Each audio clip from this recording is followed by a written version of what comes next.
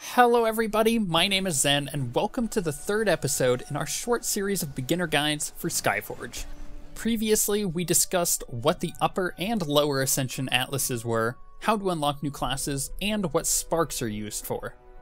In this episode, we will be discussing class ability loadouts, impulse damage, and what vectors do once you unlock them in the Ascension Atlas.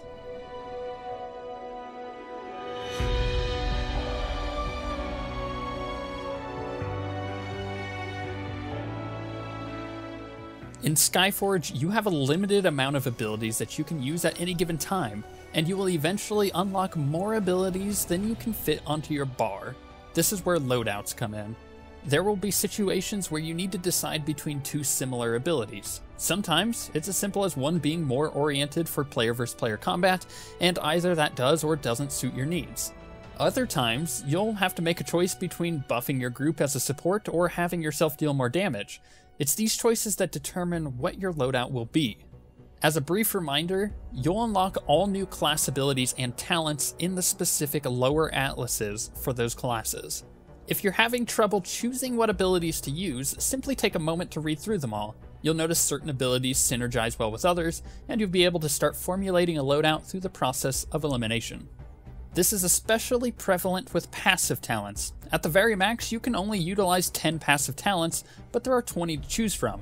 The basic rule of thumb is to choose the passives that will buff the skills you are using, and to choose the skills that meet your needs. Are you leveling up in an open region and clearing large packs of enemies? Maybe you should try using a loadout that has a few large area damage abilities to kill them all quicker, and passive talents that make those abilities stronger. You can reset your loadout at any time to try new abilities, but it will cost you sparks of transformation. These sparks are also used in large quantities to unlock classes in the upper atlas.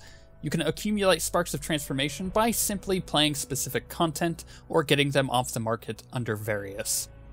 I won't comment specifically on which loadouts are good and bad in this guide, simply because game balance will frequently change, and a loadout that may be good today may not be good the next time a patch comes. While you're reading through all of your abilities, you'll notice some abilities will say that they consume an impulse charge. This is something we briefly mentioned in the first episode of this series when we were talking about the primary stat of Spirit, which increases the amount of impulse damage you do. Basically, specific abilities will consume this so-called impulse charge and deal bonus damage. If you look on your screen just above your dash counter, you will see a bar that will recharge seemingly at random while you're in combat. This is your impulse charge. When it maxes out, you will gain 1 impulse charge. When you use an ability that consumes said charge, that ability will do the bonus damage, and you'll notice the bar begin to recharge directly after. There are certain symbols that you can unlock through the upper Ascension Atlas that will buff your impulse charges and the damage that it does. This isn't something you'll be too worried about as a new player, but it is certainly something that you'll want to be aware of as you become better at the game. Speaking of the upper atlas, let's revisit that for a moment. If you've taken the time to look around in your own game, you may have noticed specific nodes called nodes of destruction, creation, or balance. These are called vectors, and they work in a similar way to the equipment boost that we also discussed in the first episode. By upgrading vectors, you can gain a permanent boost to your stats, and you get to choose which stat you want to boost from a preset list. In order to upgrade a node to gain the stat boost, it requires one of two resources, ether cores or improved ether cores. You can gain normal ether cores by just playing the game, or you could buy improved ether cores off of the market. You can also increase the total rank of nodes that you can have by spending credits to increase that cap. This is just another way to upgrade your character and increase your stats as you play the game. By just unlocking classes, you'll be moving near these vectors as you go.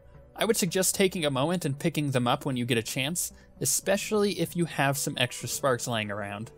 For now, that summarizes everything you need to know as a new player in regards to class loadouts, impulse damage, and vectors. If you have any questions, leave them in the comments of this video and I'll try to answer them as soon as I can. In the next episode, we will be discussing the observatory, what different content you'll find there, and how the tactical situation update works. But until then, we shall see you guys next time.